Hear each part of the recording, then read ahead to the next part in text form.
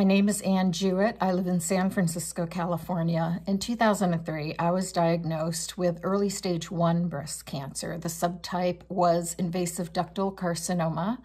I did everything my medical team advised, which ultimately became a bilateral mastectomy. And so I really thought at the end of all of that, that breast cancer was in my rearview mirror forever.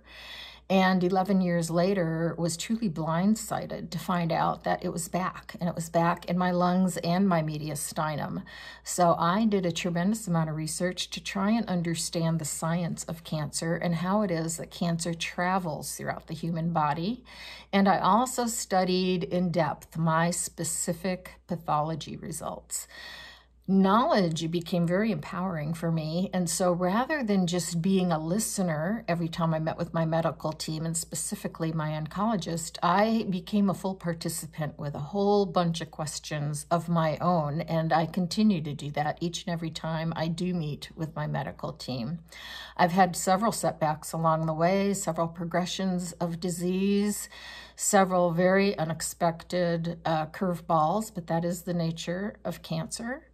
And the only thing that I feel like I have real control over is how I choose to proceed every day going forward. I can't change what is. I can't change my pathology, and I can't change the reality of metastatic breast cancer. But what I can control every day is how I decide I'm going to move forward in my life. And so I have continued to work throughout all of this time. I've been fortunate to have had the physical ability to do that.